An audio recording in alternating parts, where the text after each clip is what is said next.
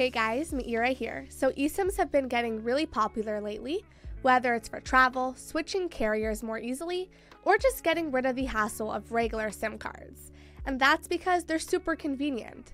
But here's the thing, not everything about eSIMs is perfect. There are a few downsides that a lot of people don't really talk about, and if you're thinking about switching, you should know what you're getting into. So in this video, I'll be going over some of the biggest disadvantages of an eSIM.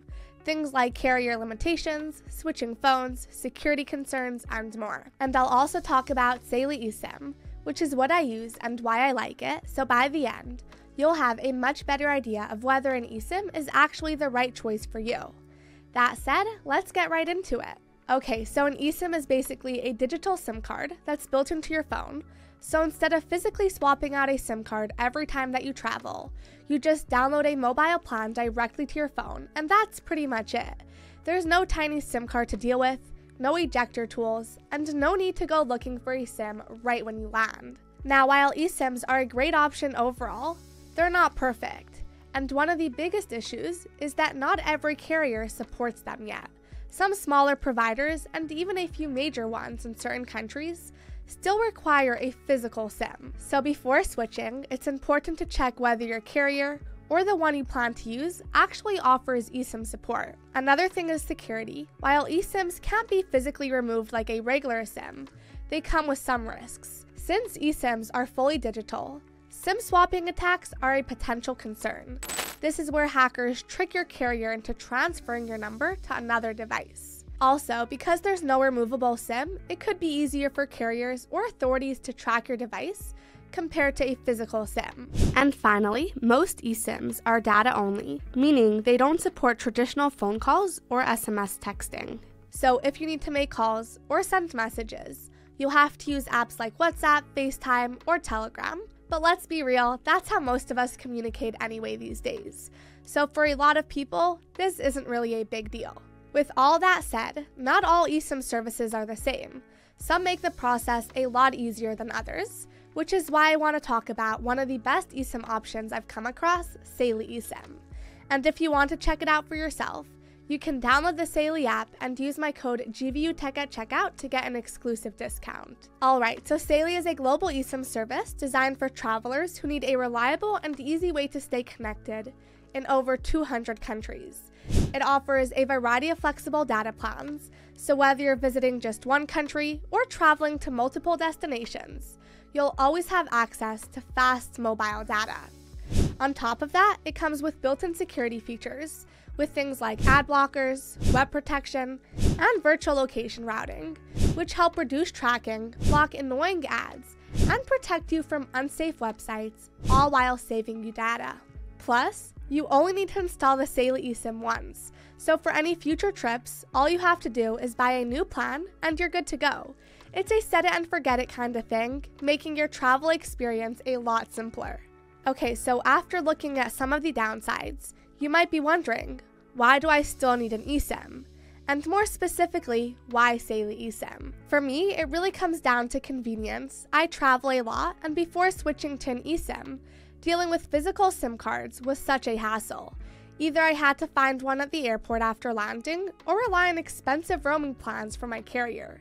But with Saily, I can set everything up ahead of time, so the second that I land, I have data, without stressing and without waiting. And all I had to do was download the Saily app, pick a data plan that fits my trip, and install the eSIM all in just a few minutes. And what I loved is that I didn't even need to change out my physical SIM card, which if you've ever tried without that tiny SIM tray tool, you know how annoying it can be. I mean, I've broken plenty of earrings trying to pop it out in the past.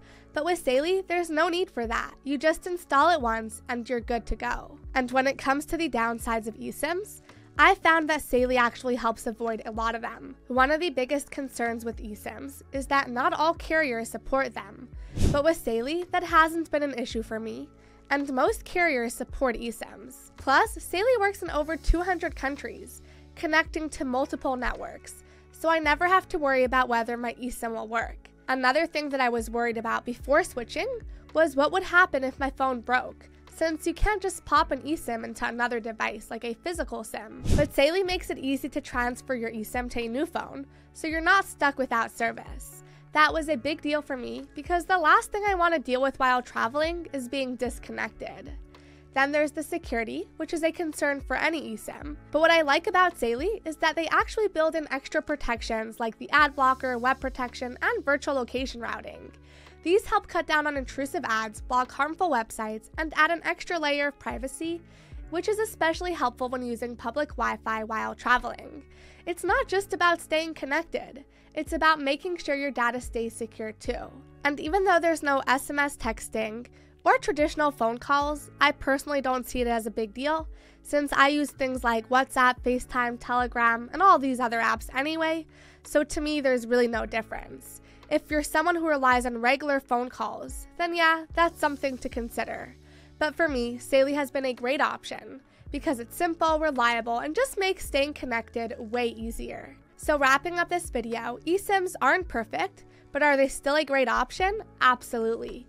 Like anything, eSIMs come with their downsides. Not all carriers support them, switching devices can be a hassle, and traditional calls and SMS aren't always included, but the convenience that they offer makes the trade-offs worth it. I personally really like Saily, and if you want a fast, affordable, and simple way to stay connected, Saily is a great option. It saves you from dealing with expensive roaming fees, sketchy public Wi-Fi, or the hassle of finding a local SIM card after you land. Plus, with its secure connection, built-in privacy features, and flexible plans, you can just enjoy your trip instead of worrying about your internet connection. At the end of the day, if you're someone who travels often, or just wants an easy way to stay connected, an eSIM, especially one like Saily, is definitely worth considering.